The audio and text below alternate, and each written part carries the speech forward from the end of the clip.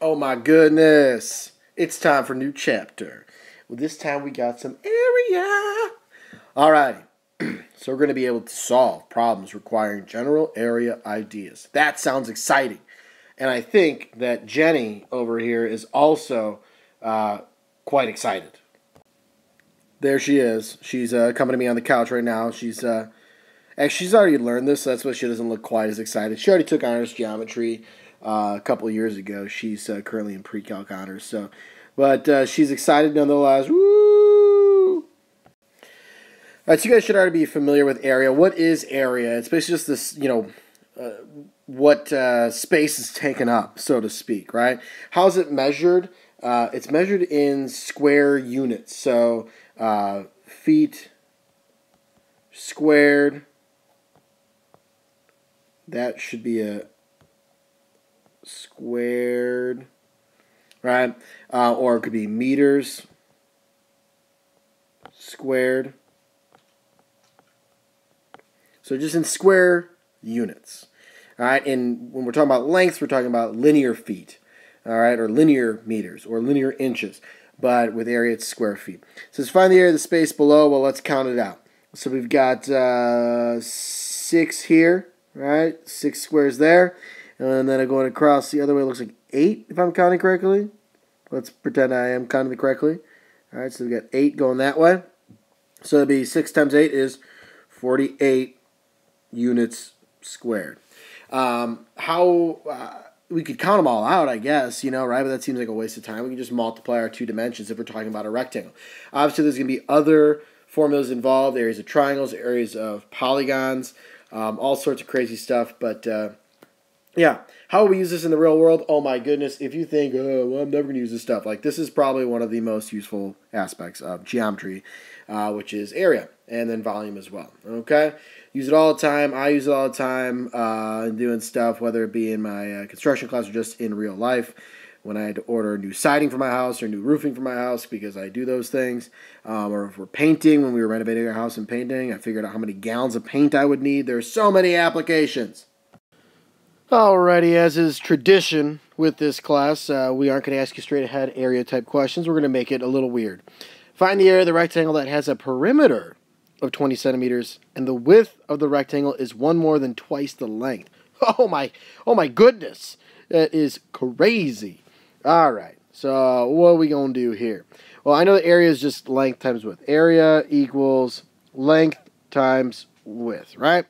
Perimeter, I just add all the sides. Let's just draw a quick picture here. We know that the perimeter, P, is equal to 20. Now it says the width is 1 more than twice the length. W equals 1 more than twice the length. So 2 times L plus 1, right? Okay, so if this is my, let's just say my length, and this is, or let's go length and width. It doesn't really matter. I don't know why I switched it. But length and width of my rectangle, I could take this guy and substitute it in, right? So how is that going to help me? Well, what do I know? I do know that my perimeter is 20. And I know my perimeter is equal to all my sides added up. So I could say 20 is equal to L, right, plus L. And then this guy's 2L plus 1. And this is 2L plus 1. Add those all up. I got, what, 6L plus 1 plus 1 is 2. Now I can solve for L. So 18 is equal to 6L. So L equals 3. But it's asking me to find the area. Well, that means that this is equal to 3 times, well, what's my width then? My length is 3. My width is 2 times 3 plus 1, which is 7. 21. Woo! That was wonderful. 21 units squared. Again, a weird one. Find the area of a square with a diagonal of 12 root 2. Because, you'd measure a square with that, right? Okay, let's do this. So I'm going to make a square looking dealio here. Cool. Whoop, didn't mean to move that. Meant to move the school. Not that either. I'm losing it. Oh, my goodness. Okay, whatever. There we go. Now it's letting me move it. My diagonal of this bad boy is 12 root 2. Feet, right? Because that's how I measure feet. I measure it with radicals. I'm making math jokes to myself right now, children. I'm making math jokes. Okay.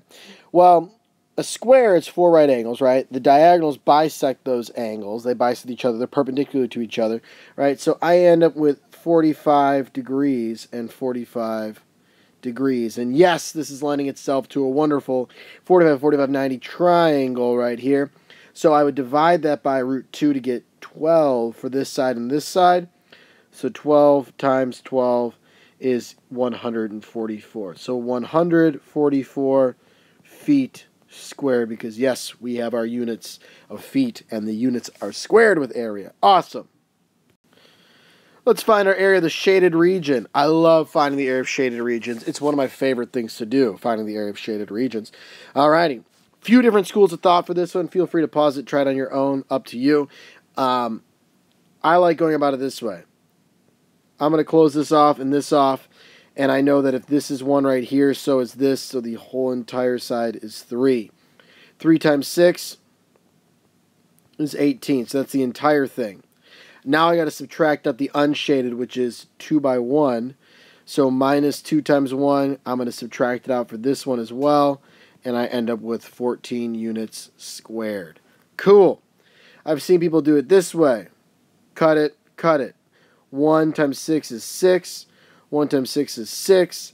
And then if this is 2 right here and 2 right here, that means this is 2. 2 times 1 is 2. So I end up with 6 plus 6 plus 2, which is 14 units squared. Either way, same dealio, America, freedom, rock and roll. Oh my goodness, a ratio problem. Who would have thought? We've never seen one of those. Oh wait, we have. The ratio of the sides of a rectangle are 4 to 5, and the area is 320 square units. Find the measure of the sides. I've got the area, I want to find the measure of the sides. Well, ratio problems, I'm always jotting down an x with it. So 4x and 5x, 320 square units. Okay, well, I know my length times my width gives me my area, so 5x times 4x is equal to 320. So 5 times 4 is 20. X squared is equal to 320. If I divide by 20, I'm just solving for x now, algebraing it out. I'm going to be left with, what, 16? Cancel the zeros. Yep, 16. Now, if I square root that, I get x equals plus or minus 4. But since we're plugging this back in, if you look at the problem, 4 is going to be the only one that works, because otherwise I'm going to get negative side lengths. That being said, don't forget to actually answer the question. Find the measure of the sides. 5 times 4 is 20. And 4 times 4 is 16. And that's apparently units. Cool. Those are my 2 side lengths. I love it. This guy is 16 and this one is 20. Woo! America. That wasn't so bad, ladies and gentlemen. Now, was it? Ooh. Love me some area. I just can't get enough. You know what I'm saying? Alrighty. You children have a wonderful day.